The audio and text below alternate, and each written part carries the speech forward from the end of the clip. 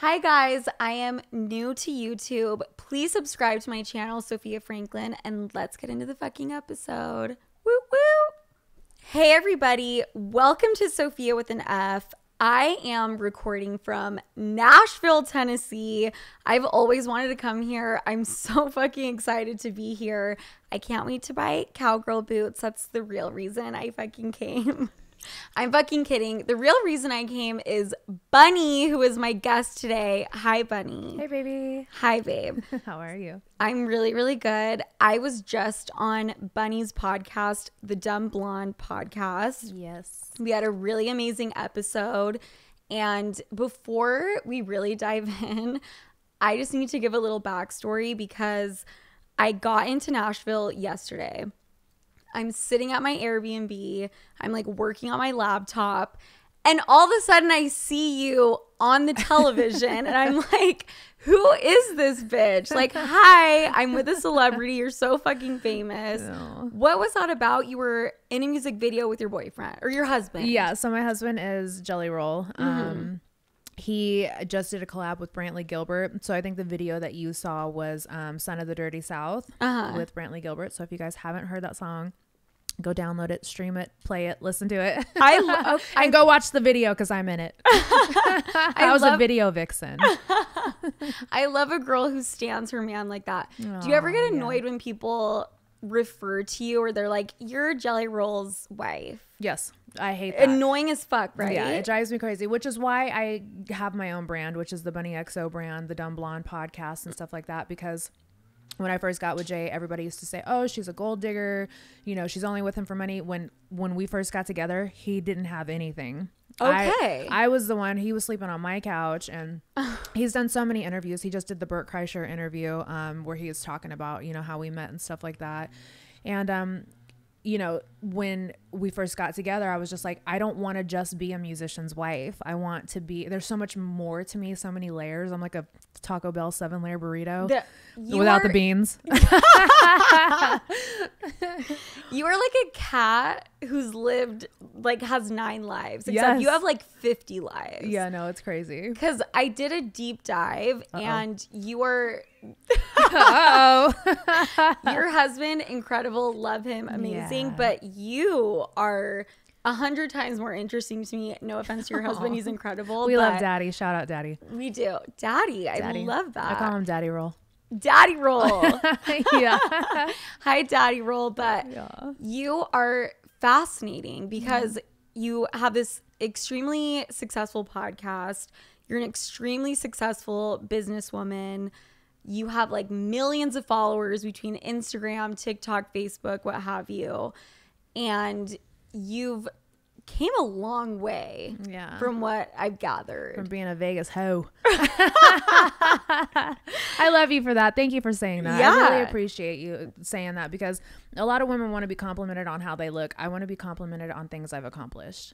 Like, that's my kink. Okay, mic drop and interview over, and let's just fucking go. Can I have that clip for my TikTok? Thank you. No, I fucking love that. And because you're so successful, I want to talk about and kind of like back it up how it started. Okay. Like, where do you want to start from the beginning? Or? From the beginning, like your upbringing, like from the very beginning. Okay. So I was born in Houston and grew up in Vegas. My family moved there when I was like 5, so I literally am a West Coast girl through and through. West Coast is the best coast, baby.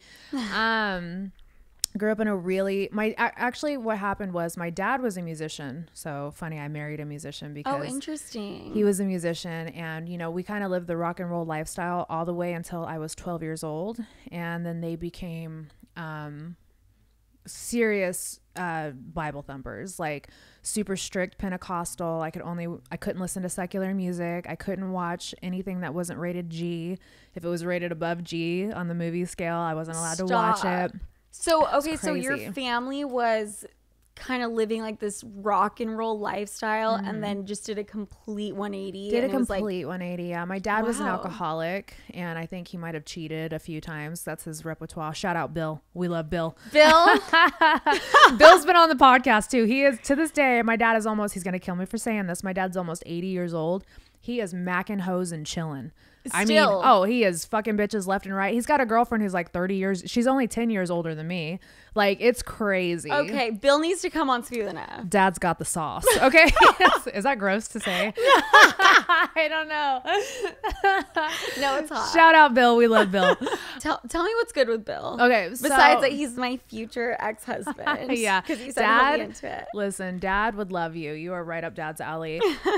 So yeah, I grew up living like the rock and roll lifestyle. My dad, you know, I would fall asleep with my dad's band playing across the room for me. There was sex, drugs, rock and roll. There was porn on TV all the time. Like, it was crazy. Like, if I could just paint a picture for you like that. Holy shit. Yeah, and how old are you when this is happening? I was 5, fucking just rocking and rolling. Okay. I remember I came in one time from like playing outside. I think I shoved a rock up my nose or something. And there was full on porn on the TV. Like, just okay. Some chick getting banged out, you know? And of course, when you're that young, you don't understand. Right. And then as you get older, you're like, oh, you little dirty dogs. Yeah. You know, but it's fine. My lifestyle, that lifestyle molded me into the woman that I am. And I think I was more attracted to the darker side, the seedier side of life than I was like the square side of life. Yeah. So when my parents made this whole change whenever I turned fucking 12, it was really hard for me. Right. You know? Like, I had an abusive stepmom. She was, you know, I have to, like how you said on my podcast, silver lining. The way I look at it is, you know, my stepmom taught me how to be a woman. She taught me to do my makeup. She taught me to do my hair. She taught me how to cook and how to keep a house and stuff like that. But on the flip side, she was also extremely verbally abusive, put my head through walls, and fucking, I literally had to fist fight a fucking 5'10" cowgirl all the time from Texas. Yeah. Really? Yeah. So I feel like it's similar to me in a way. You had to be an adult when you were a little kid. Absolutely. Right? Yeah. Yep. Mm-hmm. And do you feel like that has contributed to how you are today? I think it has made me not have a victim mentality, because I don't like wallowing, I guess you could say. And so for that, I'm thankful, because I could have gone the other way. You know, like we also have talked about previously, is, you know, a lot of people, when things happen to them as children, you can either internalize it or you can externalize it. And I think I kind of used it as like my power to like get the fuck out. So I left home when I was 14. 14 is insane. Yeah, I never went back. Because you're, I mean, what, a freshman in high school or like middle school when you're 14 you left? I was in my freshman year, I left. And you left. Mm-hmm. It's so interesting. You mentioned how you don't think wallowing and what's happened to you is beneficial in any way.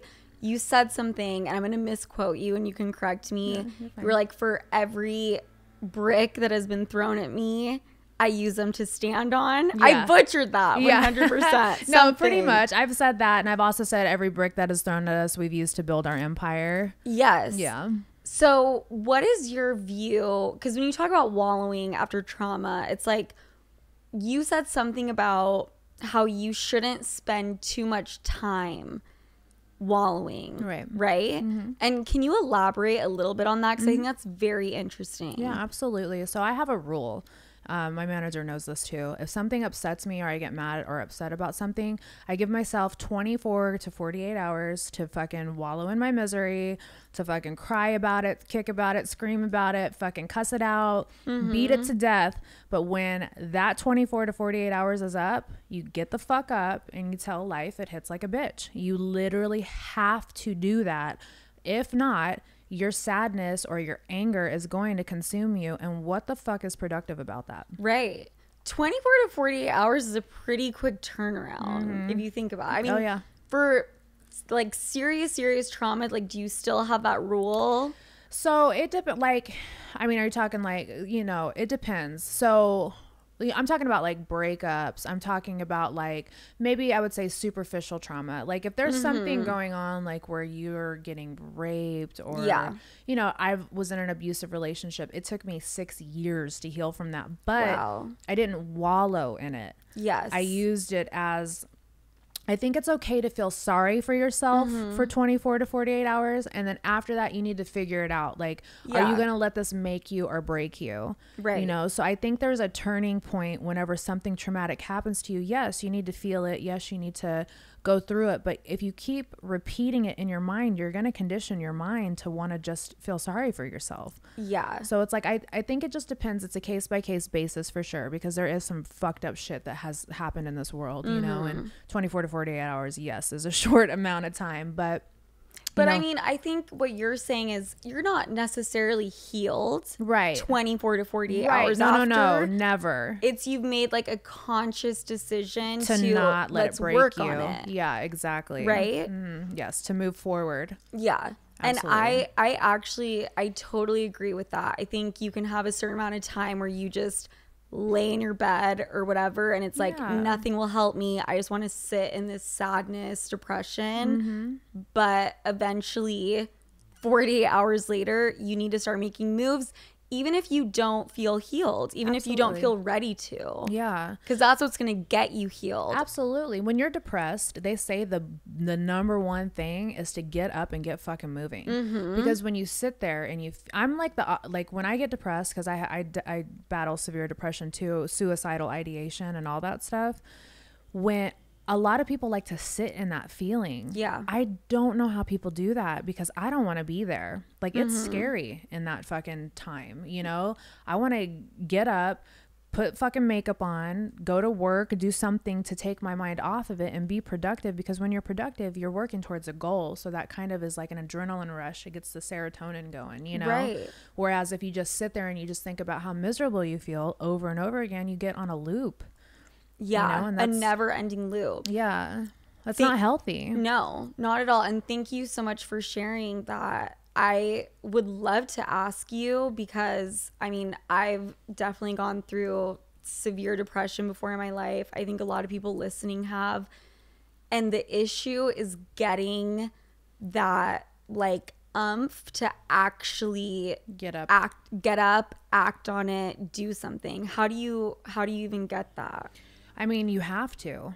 It's either it's kill or be killed, you know? And it's like, I think, you know, a lot of people probably might not agree with my outlook on things like that. But the way I look at it is like, you can't let something consume you, because you could end up making a permanent decision based on temporary emotions, you know? And that is not a good thing. You want to try to pull yourself out of it. So it's crazy. Like, even on my most depressed days, if I get up and go get my ass on the stair stepper, or even fucking walk on the treadmill for 10 minutes, I feel so much better. I don't feel completely better, but I feel like in that moment in time, at least I did something to better myself. Yeah. Taking a shower, fucking doing the shower. Dude, I love the shower. I swear to God. Like, I always sound so disgusting, because it's like, bitch, you shower. But like, it completely can do a 180 for your mood, for your day. It's cleansing. And they even say, like, a lot of people who believe in like manifestation and stuff like that,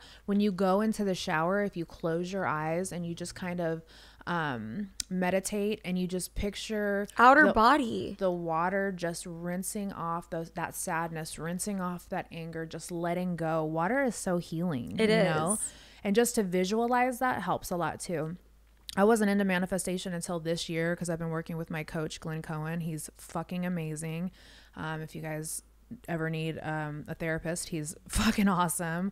I never realized the power of meditation. Yeah. It's really amazing, because I could never turn my thoughts off to sit there and actually like meditate and, you know, fucking get lost in myself. But I've been doing it with him, and it's really an amazing journey. So meditation, you've recently started doing that, and that's made a big change. Oh yeah, for sure. What kind of meditation do you do? Because I've recently started implementing that as well. So I don't know the name of it, but the way that this therapy is that I've been doing is he has his own method of everything that he does. And what it is I close my eyes, he counts to 10. We meditate back to like certain parts of my childhood, and like going back and seeing the child, me, talking to the child, me, meeting my pods, which is I don't want to give away too much because it's like his sauce and his formula, but like, you know, as a child, we get implemented with pods from every traumatic thing that happens to us.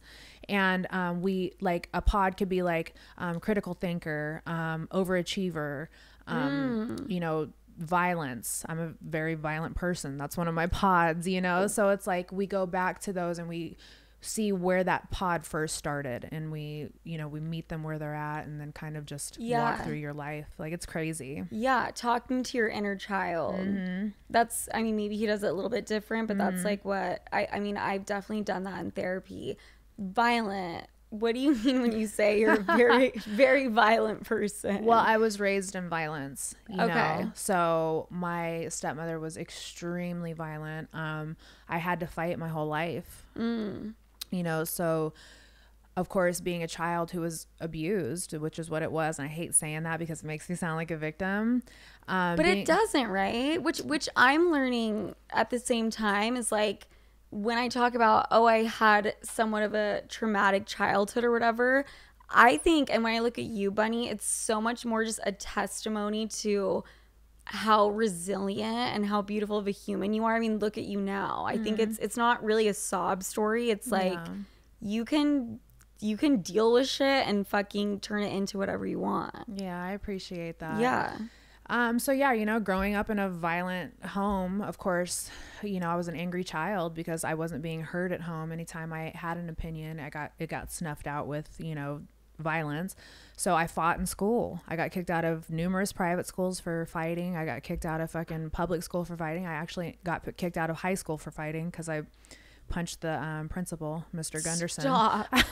Well, he got in between a fight and I blacked out. And that guy was 400 pounds and he sat on me. So I was pissed and I was swinging, you know, and he was just like, Alyssa, you know, it's my name. You cannot, like, we can't do this anymore. It's your junior year. You're fighting everybody. Like, yeah, just go home. Right. You know? Which, I mean, some people would see that as an issue. I think that's like actually pretty incredible of you that you're doing. To be honest, you used to beat everybody up, you big fucking bully. I think it's amazing. No, I think it's a lot of people, you know, you were being active, right? Oh yeah, similar to yeah, very. But like similar to how you deal with feelings of like severe depression and stuff, you act. I think that's a huge thing. Yeah, I think it's my Aries moon. I'm a fighter. Is that what it is? Yeah. I'm not saying like punch people in the face and like that's how you deal with shit, but you know, you were doing something about your feelings, which I think is lovely. Yeah. I'm one of those, they made those fucking rooms, what are they called? The smash rooms for people like me. Those were designed for people like me for sure. And it's, you know, violence is never the answer. No. Guys, no. It's never the answer. I have to give that as a disclaimer, but God, is it fun. I fight it every day. Literally, I'm really good friends with Viking Barbie. I don't know if you guys know who she is on Instagram, Kaylee. She's one of my really good friends. And literally, I'll message her every day and I'll just be like, I'm going to punch this bitch. And she's like, you're going to go meditate. Go meditate. It's not for the good of the overall purpose. And I'm just like, oh, but it is. Yeah. No, I remember being in high school. I've gotten in a few cat fights, girl fights in my day. And I wasn't any good. And I would always get my ass beat 100%. Oh, no. I would just go for the hair. Oh, yeah. Like, I didn't know how to fucking fight. So I always looked up to the girls who knew what the fuck they were doing. Yeah. Well, no, I got beat up the first time I ever got in a fight. I got jumped by 3 girls. And I went home and Bill was like, no, bitch. No, my daughter's not going to lose. So he took me out in the backyard for 2 weeks and whooped my ass. Taught me how to fight. And was like, he would put his hands up, hit me. And for 2 weeks, he was just like, now, if somebody ever comes at you again, this is what you do. Of course, he created a monster because I became the bully, you know, which is never good. Being a bully is never a good thing. No. Yeah. But I see you more as like fighter Christina Aguilera, like that song. That's the vibe I get. I never started them. I just finished them. That was the thing. Okay. Yeah. I like that. I mean, Bill, maybe that wasn't the best way, but also like in a way, like like high five Bill, you know? Well, he didn't raise a pussy and that's a good thing. We love Bill. And Bill actually is the reason I got into my line of work because he was always just like, men are trash. Don't ever depend on a man. Yep. Have your own shit. Yep. If you're gonna marry for money. And my dad has, you know, always told me that. And I was just like, I'm not I'm not going to marry people for money. Like that's fucking, I can't do that. That's not me, you know, but I will be like Robin Hood and steal from the rich and give to the poor, and the poor was me. So okay, I need you to elaborate on that. So, okay, well, Robin Hood, give us the tea. So I always felt like if these men are going to cheat on their wives and they're going to trick off money on females, then they deserve to have their money taken from them. Yeah. Like I'm doing a service for the good of the people, you know, like if you want to give me all your money, okay, fine, you know. And a lot of times whenever you're in that line of work, you don't end up having sex with the people. Of course you do have to have sex with some of your clients and stuff like that, or like your sugar daddies who are paying a lot of money, but right. Wait, let's back up really fast. Your line of work, what do you mean when you say that? So when I was 21, actually when I was 18, one of my boyfriends cheated on me with a stripper. I was working a regular job and like barely even making fucking ends meet. I grew up in Vegas. All my girls were dancers by the time they were 18. You know, I was the only one who tried to have a moral compass because of religious trauma. Right. And you know, you were at Target. Right. So I tried to fucking work a regular job. I did real estate. I did, you know, I just fucking did whatever I could to make ends meet. I was like a waitress at Shoney's. I did everything I could. And one of my best friends, Tasha, went with me to pick up one of my paychecks. She was like, you know, I make that in 2 weeks. And I was just like, dude, what do you mean? And then my ex cheated on me with a stripper. So I was like, oh, well, if you're going to cheat on me with a stripper, if she can do it, I can do it better, you know? So I went to my first gig at Cheetah's when I was 18. I get on the floor. I'm fucking farting. wait, because I'm so nervous. You know how like you get like bubble guts because you're like so fucking nervous? I thought you were gonna say twerking. No, you're I like was farting. Up a storm. Oh, and there was the smelly ones too. It was terrible. And I walk out on the floor, and the first thing this guy says to me is, "I'll give you $700 to kick me in my balls." What? Now I would do that in a heartbeat, but I was so green and so innocent back then that I was like, no, like I can't do this. And I like ran to the dressing room, did not go back to a club till I was 21. Wow. Ended up going back to a strip club, danced for 11 years. And then of course, you know, dancing always turns into, you know, you meet your customers and then you start meeting them outside of the club. And it's just a lifestyle in Vegas. Literally being a working girl is a lifestyle, and there's levels to it. You know, there's like track hoes, there's high class hoes, there's girls that walk the carpet, which are the girls who only work the casinos. Track hoes would be the girls who only work on the track, like Trop and Las Vegas Boulevard area. Service hoes. I love how you're saying this all casual. I'm like, I've heard of like the hierarchy of hoeing. Yeah. I've heard sugar baby, escort, prostitute. Okay, they're all the same thing. But you're saying some shit. When you said girls that walk the carpet, I'm like the runway. Yeah, like what, yeah, like Fendi. Vogue? I mean, yeah, it could be considered a runway. So please explain to me like the differences. Yeah, I will for sure. So just so everybody's clear, sugar babies, high class escorts. What was the other one that you said? Prostitutes. We're all the same thing. It's sex work. It's sex work. Yeah. It's sex work. Yeah. But there's levels to this shit. You know, there's girls that will sleep with you for $100, and there's girls that'll sleep with you for $10,000. It just depends. You put your value on yourself. Right. You know, I always held myself to a higher standard, maybe because Bill taught me to do that. Thank God for Bill, right? Thank God for Bill. We love Bill. But you know, there's girls. So in Vegas, they have the track, which is like, you guys saw your first track hoe. They didn't believe me about track hoes. What the hell is a track hoe? I'm like, wait, what? So a track hoe is a girl who gets it by any means. She does car dates. She'll, you know, sleep with you at the weeklies, you know, like budget suite, stuff like that. And those girls are fucking hustlers, man. They go out and get it. And they risk their fucking lives every day. Like those I shout out to those girls because they're really putting in the work, and those bitches are fucking savages. Yeah. And so, you know, there's those. We have girls that are service hoes in Vegas. So there's I don't know if you've ever been on the Vegas Strip and they're clapping the things like this, and they have the things of the naked girls on them and stuff like that. So that's services. So what it is it's a service that people own that employ girls such as myself or other girls, and what they do is they book the calls for you. They take a huge percentage from you, but they'll book the calls for you and they'll send you on these calls. They're not always safe. A lot of girls get arrested because, you know, it's hard to, it depends on the type of phone girl you have. If the phone girl's cool, then normally she'll have your back and won't send you to a fucked up thing.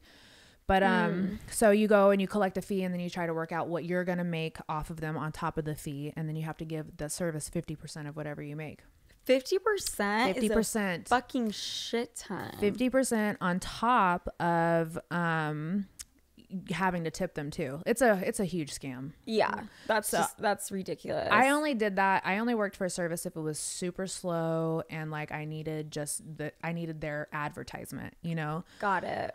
I always just wanted to do it on my own. And then there's the online hoes, which is like me. So like I would do like the eros. Of course there's Backpage and stuff like that. There's levels to the shit with the online hoes. There's like, it's a whole dynasty. Yeah. Backpages isn't a thing anymore, right? No, it's not. Thank God, because it was really unsafe. I was never on Backpage, but there was so much scams, and Backpage was equivalent to, I don't want to get any of my fellow hoes mad at me when I say this, but Backpage was kind of equivalent to the track hoes and the girls who walk the carpet, you know. It was kind of like low ball, and you know, whatever you could get out of them you can. I mean, everybody's hustling, right? We're not knocking anybody's hustle. Everybody's fucking just trying to make a dollar, you know, right? But there's levels. Yeah, there's levels, and I think that's fair to say. Yeah, absolutely. And so I would put my own ads up and screen my own calls and set my own price, and yeah, I wouldn't even get out of bed for less than $5,000, you know.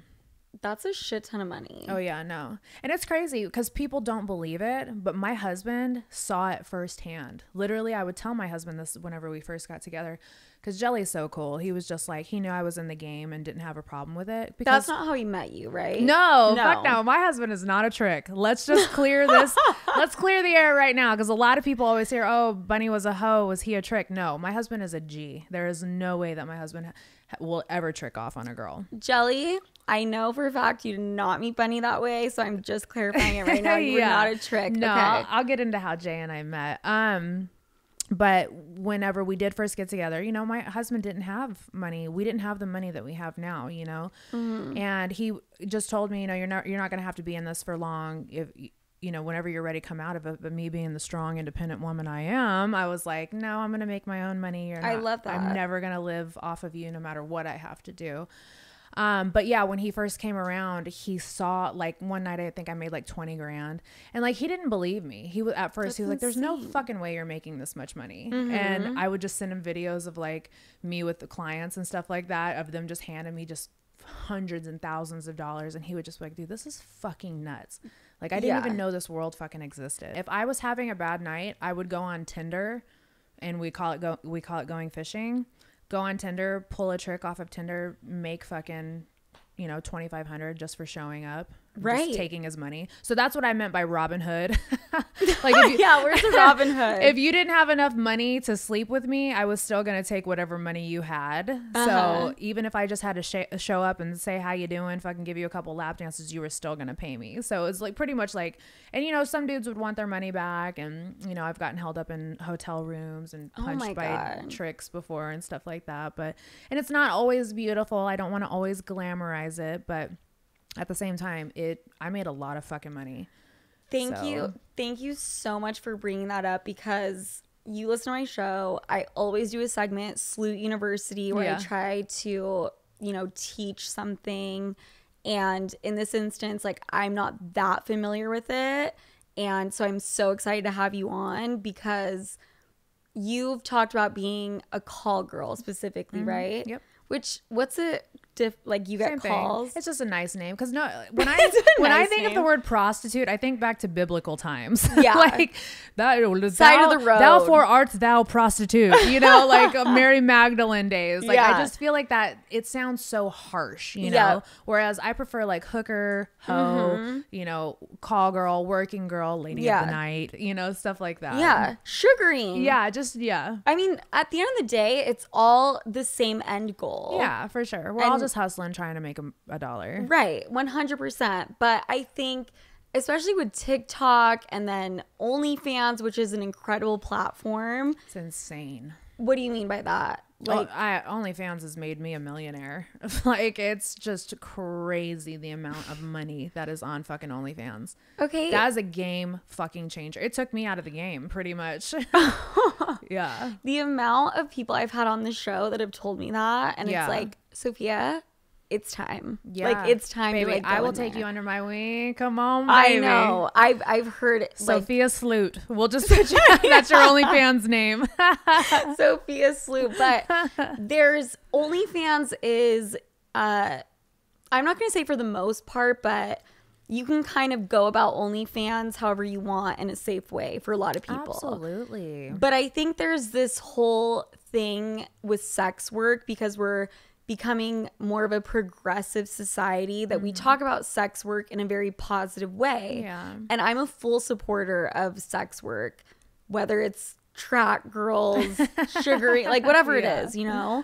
I fully support it. But I think with TikTok and all of these things, we glamorize and romanticize it, where it's like this incredible, amazing thing. And there's really a dark side that a lot of people don't talk about. There's a very, very dark side. There's so many of my girlfriends who are still in the game. Shout out to you guys. I love you so much. There's some of my girls who never made it out the game, and they died from being addicts, or they died at the hands of their pimp, or they died on a call because a trick flipped out and killed them. You know, so there is so much darkness with it, but like I always try to see the silver lining and everything. But it's the truth, mentally. I think, because I was sexually abused, and I've preached this on my podcast numerous times, because I was sexually abused and I was raped when I was younger, sex work was my way of taking my power back. It healed so many parts of me and made me feel powerful. Like, you can't touch me without paying me, and a lot of little girls get their innocence taken and they internalize it, right? And that follows them through life, and they become a perpetual victim. Whereas I was like, fuck that. No dude's ever gonna make me feel like that again. I'm gonna make them feel like this. I have the power to say when, no, leave when I want to, like, it was just a whole healing journey. And when I was going through it, I didn't realize it until after I came out of it, and I was like, holy shit, that's what I was doing subconsciously and didn't even realize it. Reclaiming your power and your innocence in a way, right? Yeah. Well, not so much, but like reclaiming this thing that was taken away. Yeah, absolutely. Yeah. Just never feeling powerless again, because when something traumatic like that happens to you, you feel powerless. Yeah. You feel vulnerable, you feel exposed, and you spend your whole life searching how to not feel like that, you know? So I think when you do find something that makes you powerful, fucking run with it, dude. And I mean, the plus side to it was I was making so much fucking money doing it, I think it's a very, very profound thing to say, because some people would take that as a negative. Oh, this happened to her, so she did this. Yeah. No, I think if anything, it was empowering for you and helped you kind of reclaim something that was taken. Yeah. Do you think, would you like suggest to people like that's one way to like deal with the trauma? Or so I would never suggest that, because now having a stepdaughter that's 14, I could never fucking imagine her ever being in that lifestyle. Like, she wears fucking booty shorts and I want to freak out, I'm like, no, you're not hot for 14. Stop doing that. 14-year-olds aren't hot. No, I don't. That was my way of doing it. Also, the game has changed so much.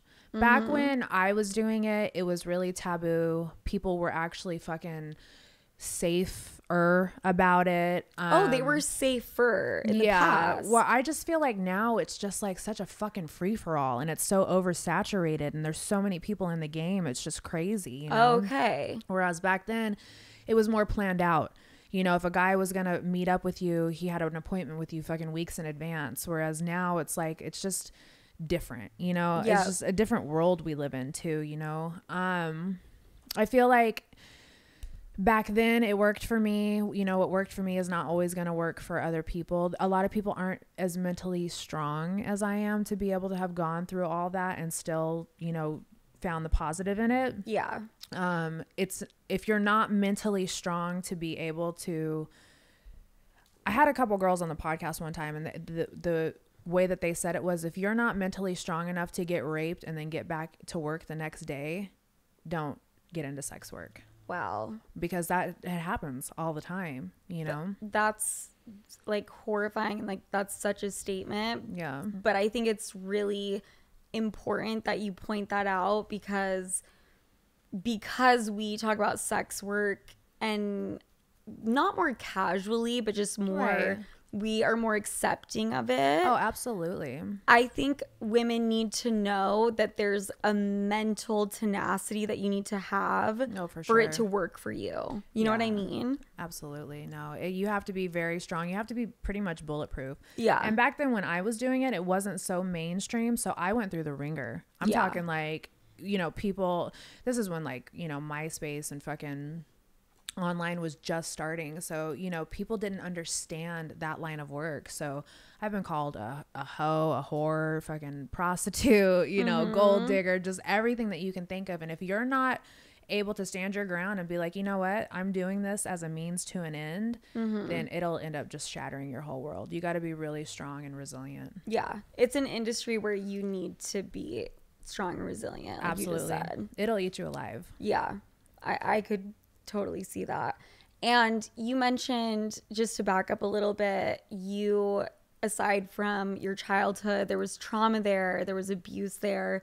You were in an abusive relationship with a boyfriend. Yep.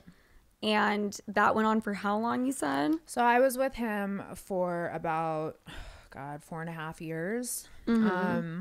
And it was one of those, you know how toxic relationships are. Fucking, you guys can't fucking stand each other, but the sex is so amazing. The best dick, run away. Toxic. Run Toxic dick away. is the best dick. I know. Love It's it. So, I know. It's Love so it. stupid, but like. But it honestly stems from childhood trauma. That shit is, you know, what happens whenever we get older.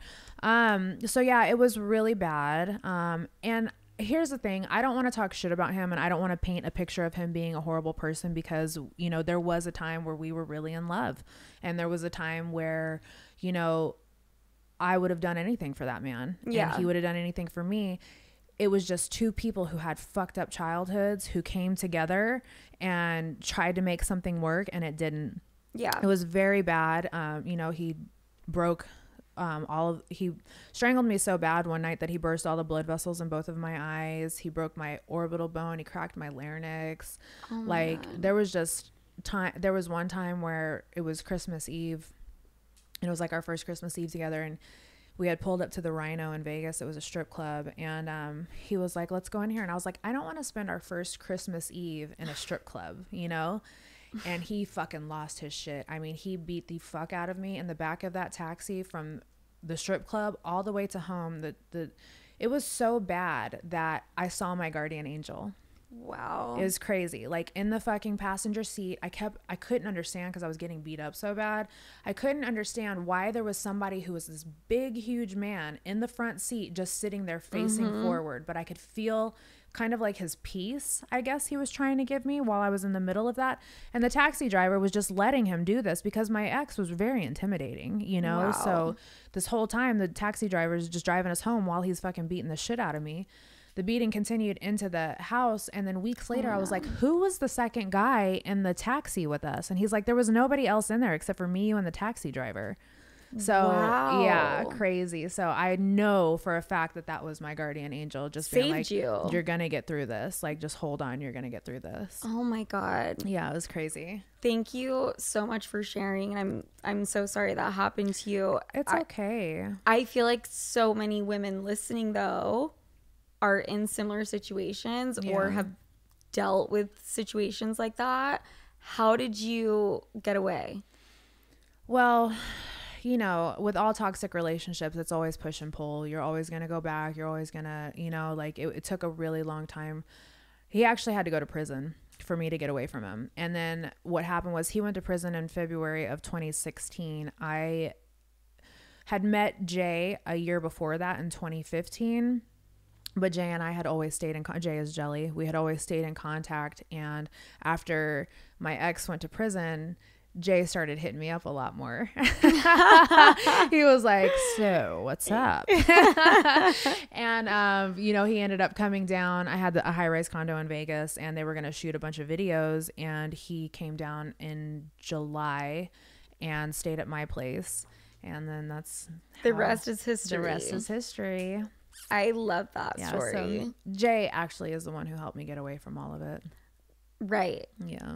I wish Jay was here because he sounds fucking incredible. Oh, he's so amazing. You'll love him. Right. And Jay knew about you being call girl or whatever. Yeah, absolutely. How did he feel about that? He, you know, he didn't love it. No man ever wants to be like, yeah, go be a hoe, you know, but at the same time, he saw how much money I was making. And when you can't pull a woman away from making hundreds and thousands of dollars without you.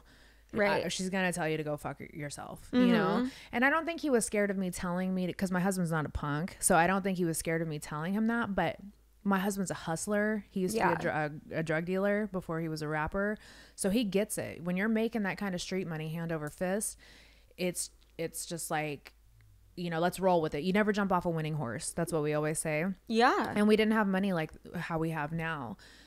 And then, you know, like I said, 4 years into it, I started the podcast, and it came to a point after 4 years where he was just like, babe, you do not have to do this anymore. At this point, you're doing it because you like it, you know?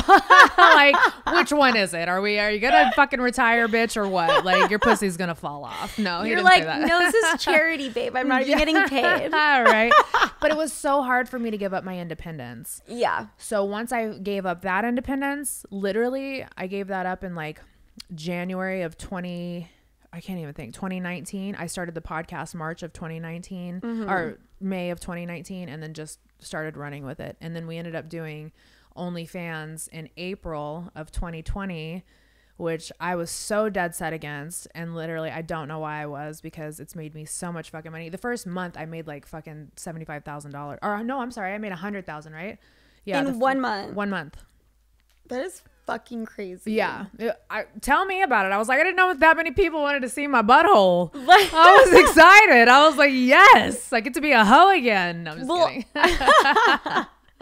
You don't have to, I don't even know if you can tell me this, but like that 1 month, were you having like sex with dudes on your OnlyFans? Nope. Just your butthole? Nope. I didn't even show. I don't think we showed nudity, right? No, the first month it was just like implied nudity. Yeah, it was crazy. I didn't have anything. I had nothing. I had no content. So I was literally just like me, like, hee hee, nipple. You know, like. Okay, you know what? Oh, they'll pay, baby. I'm slamming my laptop shut right now. I got you. I'm about to turn Sofia out, baby. Please do. That is fucking crazy. Wow. Yeah. No, and it's continued. It's been constant for fucking 3 years now, right? We've been on almost going into 3 years. Yeah, wow. 2.5 years.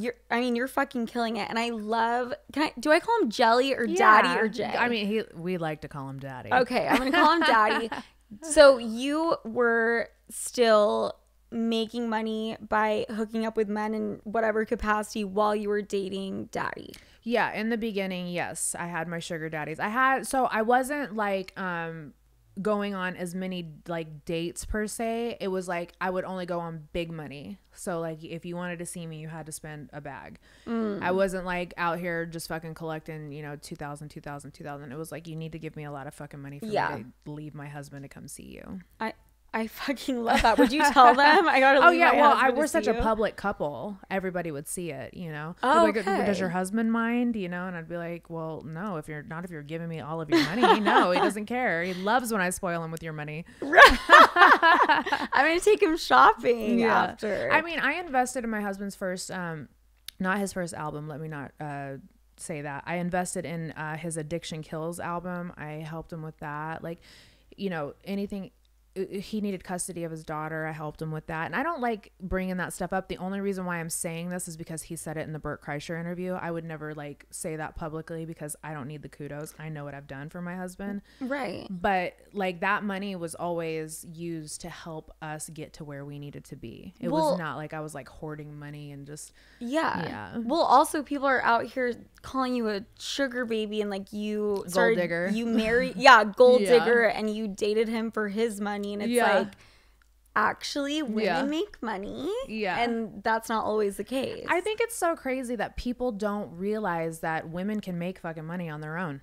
Mm-hmm. Like, it's the weirdest shit. You think it's so crazy. Think every blonde with big tits is a fucking gold digger? Like, no. It's so weird. And that's another reason why I started my podcast, because I was so fucking tired of people trying to shame me and be like, oh, Jelly Roll's wife is a hoe, and they would post about it and stuff like that. And finally I just told Jay, I was like, I'm gonna start this podcast because I've always wanted my own radio talk show. Even as a kid, I used to fucking pretend my name was Lacey Carter and I fucking would record on my little yellow fucking boom box and fucking have my own little radio shows, And so I told Jay, I was like, I just want to tell my story. And he was like, go baby, go do it. He's like, I back you. And then that's how this all fucking started. And I love that it's Dumb Blonde, that you called it Dumb Blonde, because that's you just taking the bullshit that people say about you and fucking owning it and be like, yep, Dumb Blonde Podcast, Dumb Blonde Productions. Yep. That's the name of your production company. Yep. It's like a slap in the face. Like, fuck you. It's similar to the I Have Options, like my merch line, because a bunch of people were talking shit on a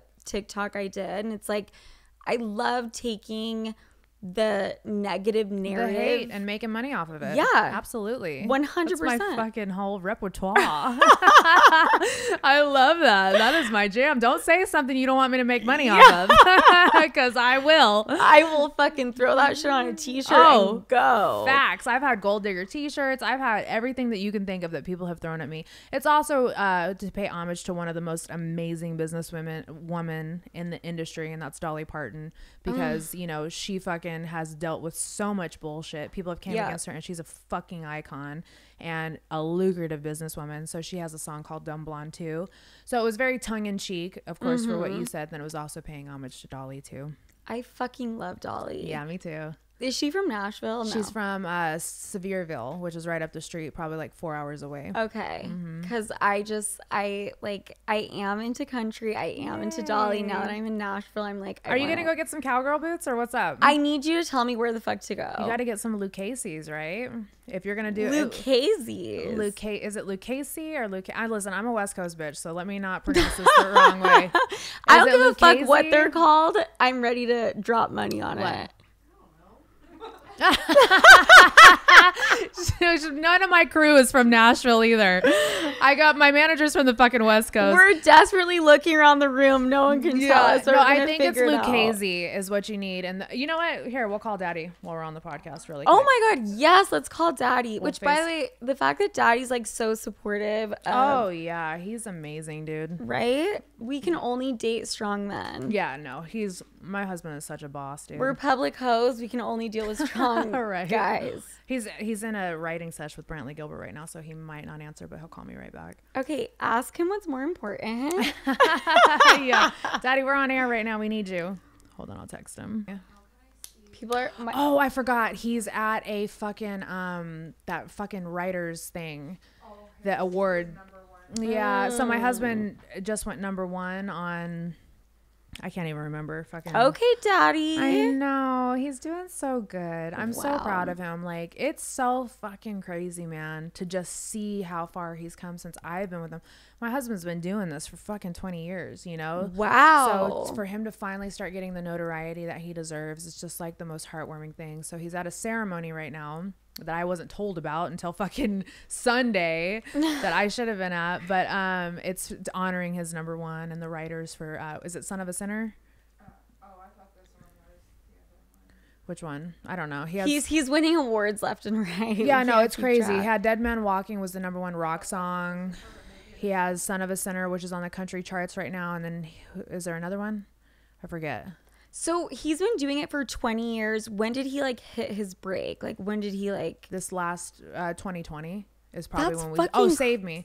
2020 is when, so, you know, as a family, we sat down and we were like, okay, are we going to let this pandemic fuck with our family and our funds? Because he couldn't tour and I wasn't working anymore. So we sat down and we were like, okay, we're just gonna fucking start shooting out content and fucking filming left and right. We started the OnlyFans. He dropped an album, I think. God, he's gonna fucking kill me. Was it Beautiful Disaster he dropped? I think he dropped Beautiful Disaster during the pandemic, which has saved me on it. Or was it Ballads of the Broken? I don't fucking know. We filmed so much content and we just went fucking balls to the wall to where 2020 we both blew up. Wow. Like, I started a TikTok.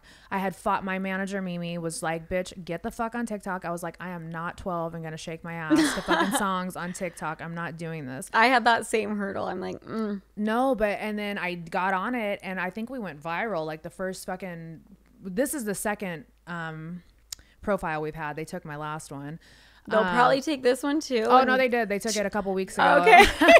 And they gave it back. Thank God. Thank you, TikTok gods. Thank you, TikTok. But yeah, we went on TikTok. We went viral. We did the OnlyFans. And my husband's song Save Me ended up going like platinum and just crazy. It's been a snowball since 2020. It's been so hard to keep up. Like, you guys are a fucking power couple. Oh, I love him. I mean, I was here I literally touched down in Nashville, got to my Airbnb, and there you guys both are on the TV. And I'm like, okay. Shout out Brantley. We love Brantley. Brantley Gilbert's a sweetheart.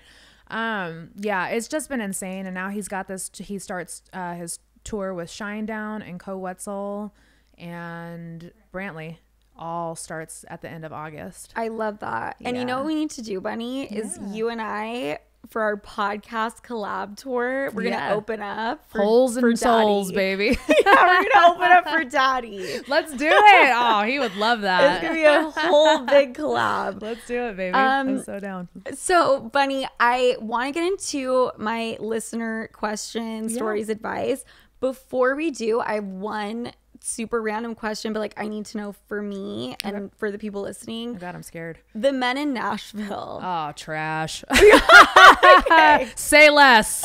So we're not into that. No. They can't be worse than the men in Vegas because I know the men in Vegas. Yeah, I was just about to say, Nashville boys are a different breed. They are not as bad as the dudes in Vegas, but I feel like the dudes in Vegas, what you see is what you get with them. Whereas in Nashville, it's more of a mask. So I don't know. I mean, if you're just here to have fun, just be here for a good time, not for a long time, baby. Okay. You know, like just so like, get it up, get it in, get it on, and get it out. Get in, get on, get out. So they're not husband material, but they're I mean, I married a Nashville boy. So, but we have been through hell together. Yeah. It hasn't always been fucking peaches and roses and fucking butterflies and unicorn farts. Like we had to fight to get to where we are. So I mean, I think that with any fucking population of males, you're gonna have to sift through the funk to find you know, the princes. So. And that's everywhere. Yeah, for sure. Except I will say I think Los Angeles could be the worst.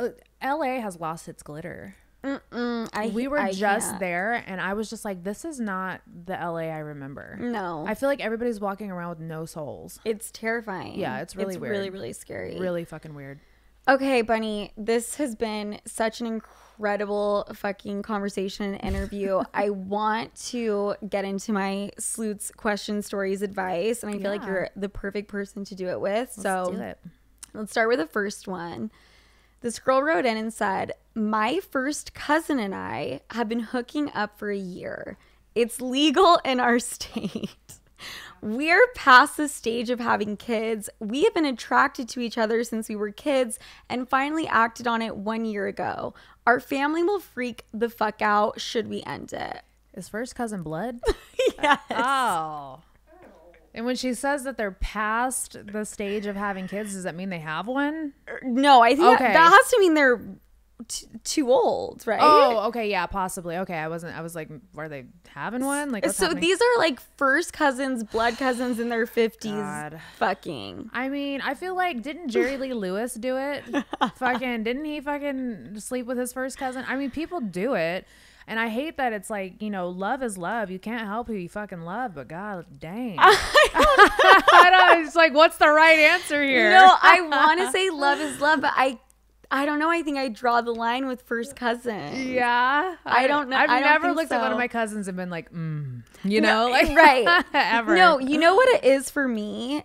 It's if they would have randomly met each other at a supermarket and didn't know they were related. I could believe that more, yeah. Then I feel would like be this is premeditated. Well, she says we've been attracted to each other since we were kids. So they knew it was a no-no from the beginning. That means they messed around as kids too, yeah. probably. They played house and shit. So Bunnie and we say it's time to end it. Yeah, that's premeditated incest. 100%. Where do they live? Alabama? They said it's legal. I have no fucking clue. No offense to my Alabamans. No, we love Alabama. Yeah, that's legal out in Alabama, isn't it? I don't know if it's Alabama. I think even Utah has a rule that actually I don't even fucking remember. We're not up to date on our incest. There's some loophole laws. There's some loophole where you can marry your cousin, but if you guys would have serendipitously ran into each other, fine. But you guys knew. Okay. Yeah. All right. Next. I'm so excited to read this one. Sophia, I recently found an album of 7,000 pictures of naked girls and models on my boyfriend's phone. He said he doesn't know any of them personally and wouldn't keep pictures of people he knows. But at the end of the day, 7,000 seems insane. I told him it's not okay, and he says he doesn't use them to jerk off. He just has a collection. So he's a fucking serial killer. Is that what we're getting at here? He fucking stalks women and saves their pictures? Right? Are these like pictures like off of a computer or? Right. So then she says the latest ones he saved were literally from today. Along with that, I found screenshots of girls' TikTok profiles, and he also claims to not have a reason for having them. I'm having trouble navigating this, and do you think this is normal? Love the podcast. So we don't know what kind of pictures. It doesn't matter. 7,000. Yes. Like, she needs to get out why she still has her heartbeat. Like, this dude sounds like he's like profiling women, or I mean, if they're not nude and he's like saving these pictures of women in their everyday activities, that's fucking serial killer behavior. Wait, first of all, why does he have to save them? Like, why does he need like serial killer behavior? The Little Mermaid, Ariel, like her little collection of things. Like, why does he need to collect these pictures like a pic collector? That's what I call them. So on internet weirdos we call them pic collectors, and that's what they do. They save girls' pictures, but it's because they're doing either jacking off with them or they're fucking doing like stalking. What else do you do besides? Well, he told her that he's not jacking off to them. So what is the collection for? It must be the truth that he said, because he told her he's not doing it, right? Because we know men are so honest, right? He just has a shrine for absolutely no fucking reason. At least he didn't say it was his friends. Thank you. At least he was honest enough to say they were his. Right. Well, I mean, how do you lie? 7,000 pictures? Like, bro, I want to know the timeline that you accumulated those. Right. Like, how long did it take him to accumulate those? And the fact that she looked and he had some from earlier that day. Yeah, that's weird. Girl, your question is, I'm having trouble navigating this, and do I think it's normal? I don't think it's normal. Navigate your way the fuck out of that relationship. 100%. Yeah, no, that's some weird fucking serial killer behavior. Yeah. Strange. Very strange. You catch him watching porn, fine. A couple like nudes from his exes, fine. 7,000, that's an issue. I like my men obsessed with me. So if you've got a picture of fucking 7,000 other women that's too much competition. Like, they can have you. Yeah. You know? I totally agree with that. I hope you're fucking little picture stills keep you warm at night, you know? I want to know what iPhone he has and like what storage. Yeah, he's got the terabyte plan. He's got like the fucking 1 fuck? terabyte or whatever it's How do you called. carry that around? He like has a fucking hard drive attached. Yeah. Okay, next. My girl is into the idea. Oh, this is a guy that wrote in. My girl's into the idea of a threesome, but we are having a hard time finding our unicorn. Any advice on how to corral one? So, Bunnie, you know what a unicorn is, obviously. Yeah, absolutely. Which is you find a third to hook up with that's going to like respect all the rules. They're not like attached to you guys in any way. And they're like the perfect person to have a threesome with. Yeah, which you're never going to find that. I feel like everybody nowadays puts a label. Like there's a fucking label for everything, you know? Back in my day, when I was doing threesomes, it was just some random you met at the bar and you guys are having fun. You know, when you put too much pressure on the situation, the universe is going to pick up on that. It's not going to happen because, you know, you want somebody to respect all the rules. You want your boyfriend to not touch them, or you want your boyfriend to pay more attention to you, or, you know, like there's just too many rules. Like, right. Having a threesome is supposed to be fun. It's not supposed to be technical. It's not supposed to be analytical. It's just a fucking fly by the seat of your pants, fucking pull a bitch home and fucking just have fun with her and don't let the door hit her on the way out, you know? Wait, I fucking love that perspective. Yeah. Because a lot of people are out here saying you need to have the boundaries. You need to have the conversation laid out. He can fuck you, but he can't fuck her. She can only suck his dick. And it's like, there's all these little things, so you know? The only rule I ever have with any of my dudes during threesomes is you're not allowed to come in them. You can come on them, just not in them. Which is fair, because you're like, let's not have we don't want that bonding moment. Yeah. You know, that. And as far as like laying down ground rules, just talk to your dude, you know? Like, don't be a fucking nag about it and be like, no, you're not doing this. You're not doing this. Just be like, you know, I would be more comfortable with it if you didn't come in her and you only came on her, or, you know, if whatever rule it is that you have, but you don't want to make it to where it's not fun. Right. When like, you have 10 rules, like the 10 commandments going in, and it's like, fuck, I forgot what rule. Yeah. Like fucking right hand on red, left hand on yellow. Like you're playing fucking Naked Twister and shit. That's not fun, you know? Like, you want to just have fun with it. It's just live in the moment, you know? Like, don't fucking put rules on it, because then that just takes the fun out of it, and it's stressful for everybody. It's not fun. Yeah, I actually totally agree with that. And I think the girl or the guy that you guys try to bring into your fucking bedroom, they'll catch on if there's too many rules. You're like, so we just have to brief you. You can't suck his dick, but you can't get fucked. Yeah. And you can eat me out, but like we can't make out. And it's no eye contact. Yeah. You know, like just weird shit. Like you just can't do that. Just have fun with it. And of course, have ground rules with your partner before then. And then just tell the girl, you know, before you guys get it on or whatever, hey, we're going to use a condom, or, you know, let's just have fun. But your man gets you all the time. Yeah. The whole point of having a threesome is so he can fuck another bitch and get it out of his system. Like, don't deprive him of the one shot that he gets of not cheating on you and just having sex in front of you. Like, reward him for actually fucking being a good boy. That's how I feel about it. I love that. Yeah. Why go into a threesome with your boyfriend and be like, your eyes need to be closed, you can't fuck her? Yeah, what's the point? That's weird. It's like, at that point you're just doing the threesome to appease him, and it's not appeasing him because you're not even letting him enjoy it. And the thing is if you are not comfortable with a threesome, don't fucking do it. Yes. If you do not agree to something that you don't think that you mentally cannot handle, and two, physically cannot be a part of without fucking making it an uncomfortable situation. Right.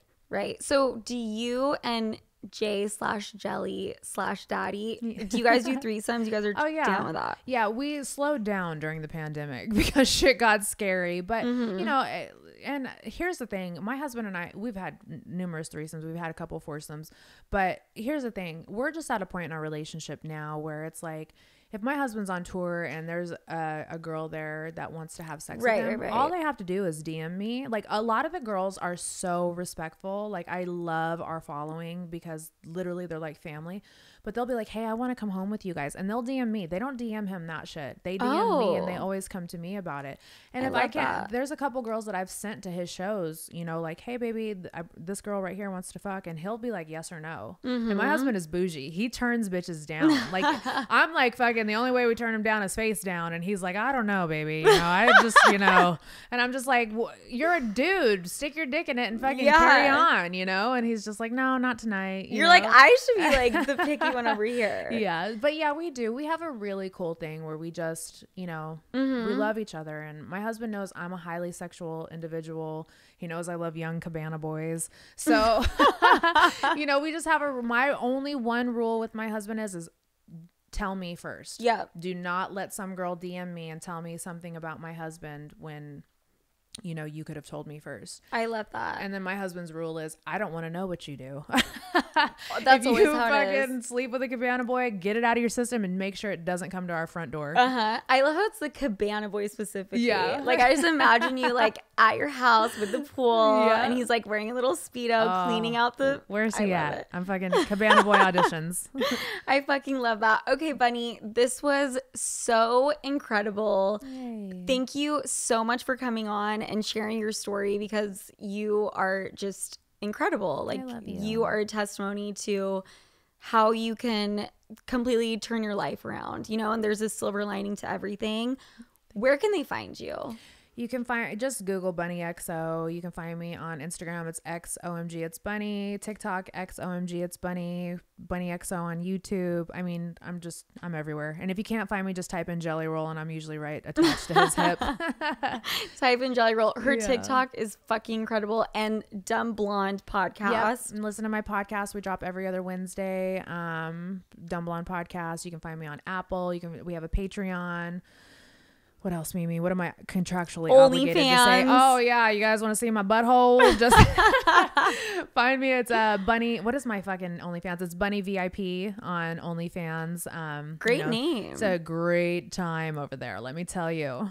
Yeah. $100,000 the first month. Great time. I busted wide open over there, baby. Come and get it, daddies. Or even the girls, too. I love the girls. Yes. I love that so much. Do you have more guys or girls, by the way? You know what? It's like even. I have a lot of girls that are on there and I have a lot of guys. So, I mean, I love when girls are on there because they're always so just empowering and loving and just like, bitch, we just give each other high fives. They send me their nudes and stuff like that. I love it. I love that. Yeah. They're like, I love your butthole, but also you as a person. Yeah. The guys are like, maybe just the butthole. You're like, no, you know what? It's crazy. I have a lot of guys that hit me up on there that listen to my podcast. Wow. Yeah. It's crazy. That's so interesting. Well, I fucking love that. Thank you so much for coming on. Thank you for having me. I love everything you're doing. I think you're a fucking powerhouse and I am so proud to just be a little fucking smeck of your journey. So thank you so much. This was incredible. I'm definitely having you back on. Yay. Like I will be back in Nashville and I will be having a slumber party with you. Wait. Let's do it. Okay. You're gonna fucking be a judge at the Olympics. Yes. Yes. Yeah. 100% girls taking down hot dogs. Oh, they fucking double stuffed fucking hot dogs in their pussies. It was crazy. They were fucking squirting 13 feet in the air. The Olympics is on my Patreon, right? So what is our Patreon? Dumb Blonde Podcast. dumbblondeunrated.com. So if you want to see 13-foot squirt. It was insane. I'll have to send you the episode so you can see it tonight. That's some Ripley's Believe It or Not. You guys can eat like popcorn and watch it. I would love Some girl got fisted for the first time. Wow. I didn't even know it was possible to stick a fist in a hootenanny like that. And it was right in front of me. Okay, well, you know what? That's fucking incredible. I need to be a judge and I am going to. Yes, please. It would be hilarious. Bunnie, thank you so much for coming on. Thank you, baby. We will talk to you soon. All right. Bye. Bye, guys.